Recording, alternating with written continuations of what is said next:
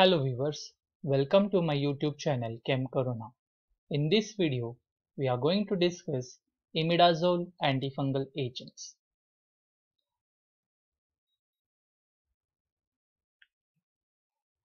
Azole antifungal agents can be classified as first generation imidazoles, second generation imidazoles, and first generation triazoles. The examples of first generation imidazoles include miconazole, isoconazole, tioconazole, clotrimazole, and iconazole, whereas second generation imidazoles include ketoconazole, and the triazoles include fluconazole, itraconazole, voriconazole, and posaconazole. Let us understand the mechanism of action of imidazole antifungal agent. Cell membrane is rich in ergosterol. Ergosterol proceeds via acetyl mevalonate pathway. So, acetate is converted to squalene. This squalene is further converted to squalene epoxide by the enzyme squalene epoxidase. This squalene epoxide is further converted to lanosterol by the enzyme squalene epoxide cyclase. Lanosterol is further converted to 14-dimethyl lanosterol by the enzyme lanosterol 14-alpha demethylase. This 14-dimethyl lanosterol is further converted to ergosterol.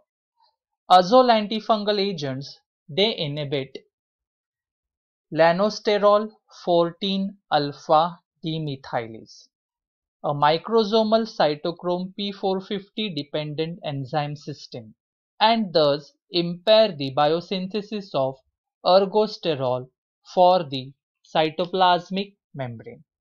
Hence, there is accumulation of lanosterol. This accumulation of lanosterol leads to uncoordinated synthesis of chitin, cell disorganization, and fungal death.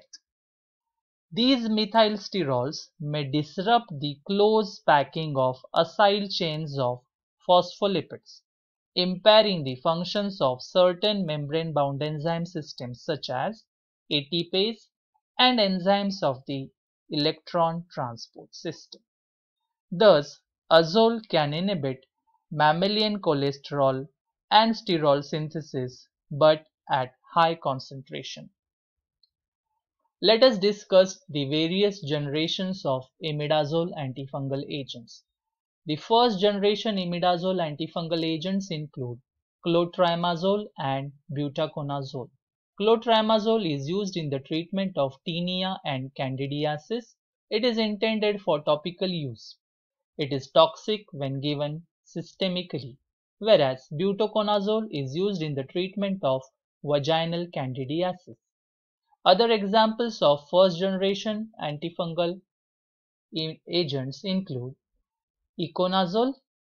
1% cream is used for treatment of tinea infections and cutaneous candidiasis, and miconazole is a broad spectrum which is absorbed in gut. Gel formulation is used for oral and intestinal infections, whereas vaginal creams and suppositories are used for vaginal candidiasis. Second generation imidazole antifungal agents include ketoconazole. Ketoconazole is a broad spectrum antifungal agent. It is the first oral azole for clinical use. It is not used systemically but used for dermatologic purpose. It inhibits the human demethylase and causes decrease in the concentration of testosterone and corticosterone in human.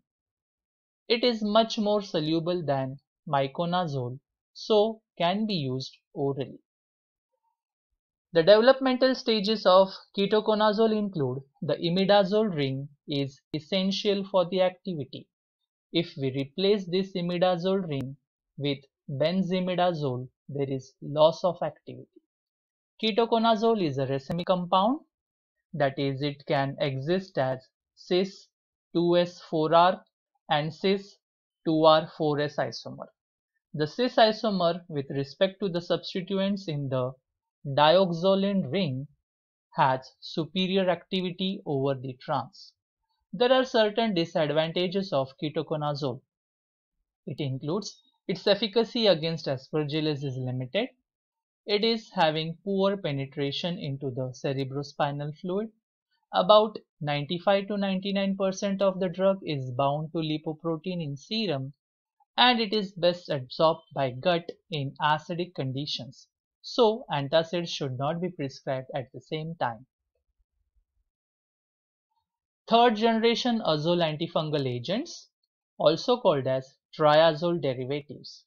The third generation azoles are based on triazoles, and they are also called as first generation triazoles.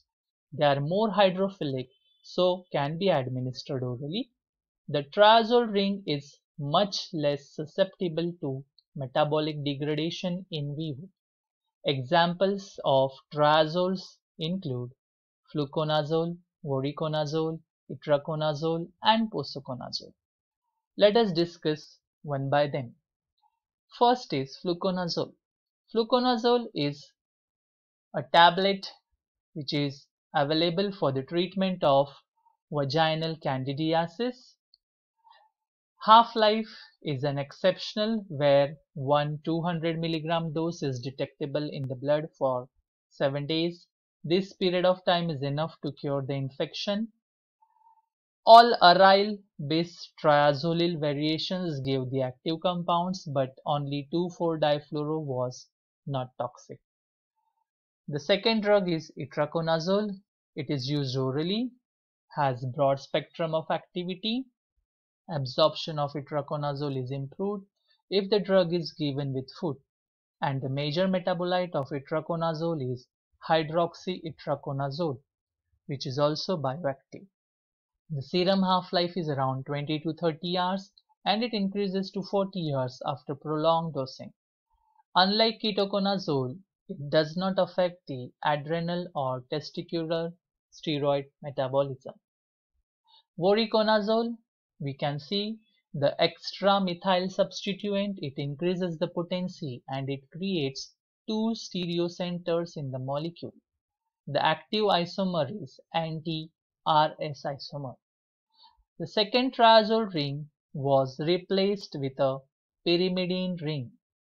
This improved the activity against aspergillus, and together with the fluorosubstituent also improved the metabolic stability. Let us see the SAR of azole antifungals. Basic imidazole or 1,2,4-triazole with a pK of 6.5 to 6.8 is essential for antifungal activity. The N3 of imidazole and N4 of triazole binds to cytochrome P450 ion. The potent azole possesses 2 or 3 aromatic rings. At least one of them is substituted with halogens or other nonpolar groups like 2,4-dichlorophenyl, orthochlorophenyl, or 2,4-dichlorophenyl. The most active azoles have fluoro in their structure. Example is fluconazole. Ring substitution at other position makes the azole inactive. The big nonpolar part of azole molecule resembles the nonpolar portion of lanosterol in shape, size, and also provides lipophilicity. So thank you for patient listening and happy learning. Like, share and subscribe my channel Chem Corona.